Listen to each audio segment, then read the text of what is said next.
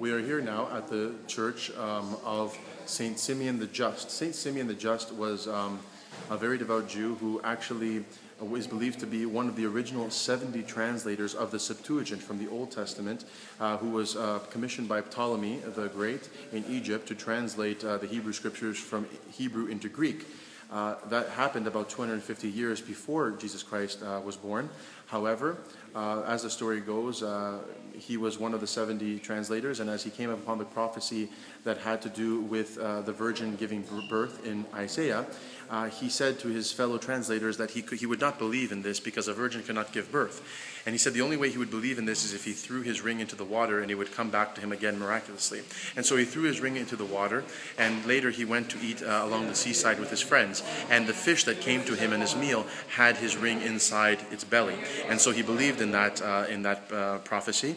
And an angel appeared to him at that time and said, because you did not believe in the word of God, you will live and not die until you see the Messiah. And so Saint Simeon lived for over 250 years waiting to see the Messiah. He was an extremely old man at the time when Jesus was brought to the temple at 40 days after his birth to be dedicated, the saradismo as we say, and Saint Simeon was there and took him in his arms. And Saint Simeon, as we know, has the famous prayer at that time, which we always read, the priests read at the end of every Vesper service, which says, Lord, let now your servant depart in peace according to your word. For my eyes have seen your salvation, which you have prepared before the face of all peoples, a light to enlighten the Gentiles and a glory for your people Israel.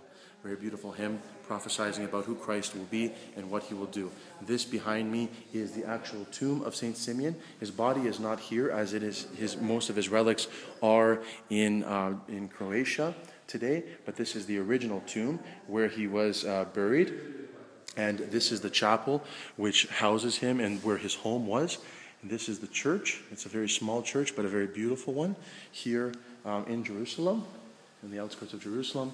As you can see, here is the dome, and his relics, a piece of his body, is contained in this chapel, in this icon here, where you see that the relics are embedded in the icon right there. This is the relics of Saint Simeon the Just, the God-bearer who held Jesus in his arms.